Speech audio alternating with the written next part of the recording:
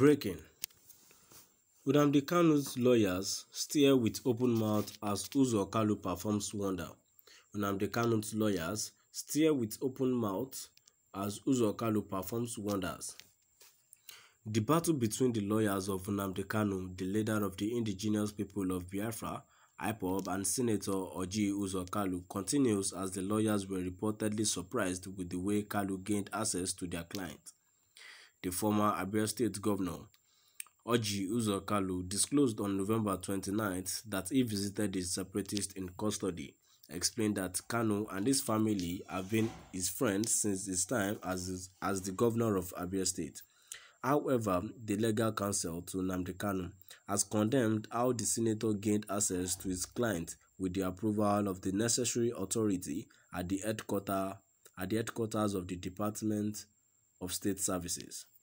Sahara reporters reported that Nnamdi Kanu's lawyer, Ifeanyi Ejiofor, in a statement released on Saturday, disclosed that despite that he made an amendment to the names of people scheduled to visit Kanu on Monday, November 29th, to accommodate the former Abia governor, the lawyers didn't know how and when he entered the DSS facility.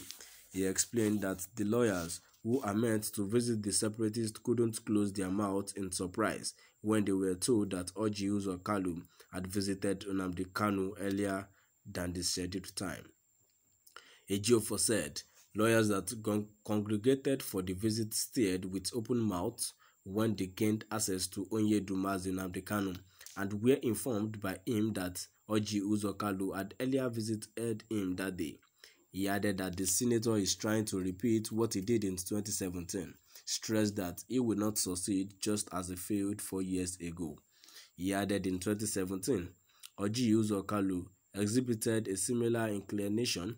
He merely wanted to score a cheap political point, but his attempts failed woefully, and rightly so. Onyedu did not accord him any relevance whatsoever.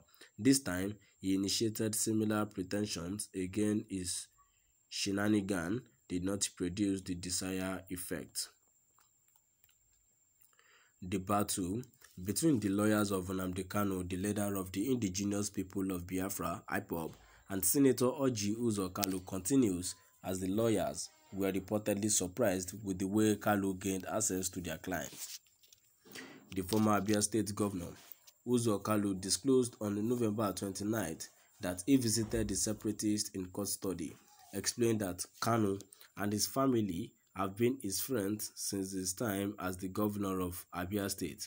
However, the legal counsel to Nnamdi Kanu has condemned how the senator gained access to his client with the approval of the necessary authority at the headquarters of the Department of State Services. Sahara reporters reported that Nnamdi Kanu's lawyer, Ifeanyi Ejiofor, in a statement released on Saturday, disclosed that despite that he made an amendment to the names of people scheduled to visit Kanu on Monday, November 29th, to accommodate the former Abia governor, the lawyers didn't know how and when he entered the DSS facility. He explained that the lawyers who are meant to visit the separatists couldn't close their mouth in surprise when they were told that Orji Kalu had visited Nnamdi Kanu earlier than the scheduled time.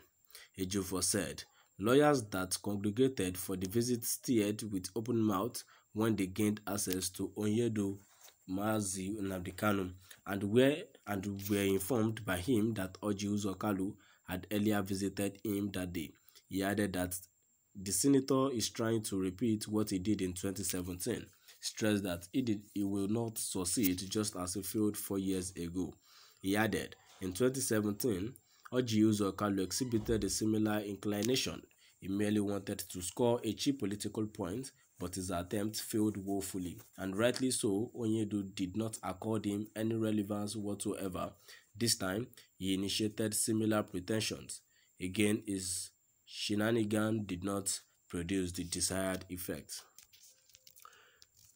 To my dear listeners, don't we all see that Orji Kalu visit to the detention to visit Nnamdi Kanu is kind of suspicious?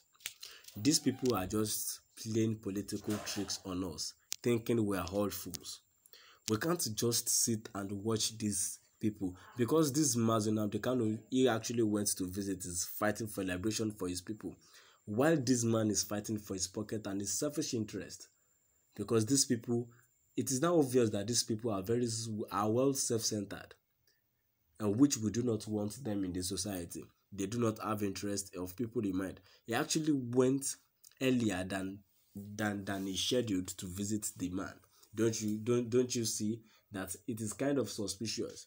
Now he's coming online to tell us that he's a very close member to his family. If he's a very close member to his family, sorry, why would he have accepted, or why can't he just do anything before Mazi Nnamdi Kanu got abducted to Nigeria? Now, I'm very sure Orji Kalu did not just go there. He went there on a mission. Maybe he went there to silence him, just to tell him to tell his people to stop agitating. One of those things they actually wanted him to do, because they know if this Biafra leader comes out, he will ruin their plans, which they are evil plans, because he actually knows them already. That is the reason why they had him in detention and they are punishing him. We are not fools. We know the kind of games they are playing. We cannot just sit and watch them doing this to him. They know that if cannot come out, if he actually comes out of the detention, their evil plans will not be succeeded. That is the reason why, more reason why they keep postponing his judgment. This is totally unfair. This is totally unfair. How long more would we watch them doing this to him? To my favorite listeners, please drop by at the comment section. Let's know what your view is all about today's news. Thank you.